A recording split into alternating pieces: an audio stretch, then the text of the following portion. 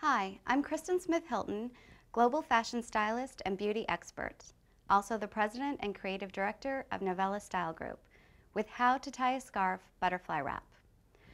Obviously, you're going to pick a scarf of your choosing. This can be satin, cotton, cashmere, can have a print or be a solid. When you have the scarf, fold it into a triangle before you begin to tie it. You're going to wrap it around your shoulders, resting gently on your shoulders. Bring it around to the front of your body and tie it either in a knot or a bow. You can also dress up the scarf by adding a brooch, a pin, or any other accessory you'd like to enhance this look. Wearing a scarf butterfly wrap can be done with a dress, a jacket, or any item of your choosing.